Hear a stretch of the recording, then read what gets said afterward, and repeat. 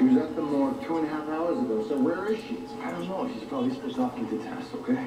She was supposed to talk to her down here with you. Okay, we gotta go. Tess is turning us in. What? Did she talk to you? Great.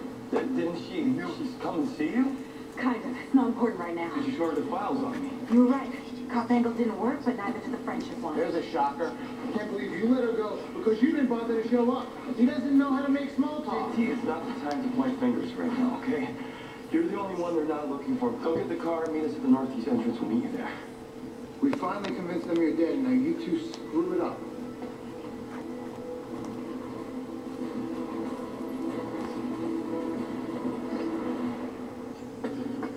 You afraid of death? You want me to hold your hand? I'm more afraid of how trigger-happy you two are. Listen, Chandler could be down here looking for this guy, so don't just shoot at anything that moves. Boris, for once, try not to be such a damn Girl Scout.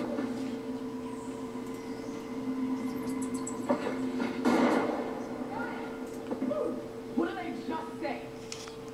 That's right, didn't file a complaint. What is that?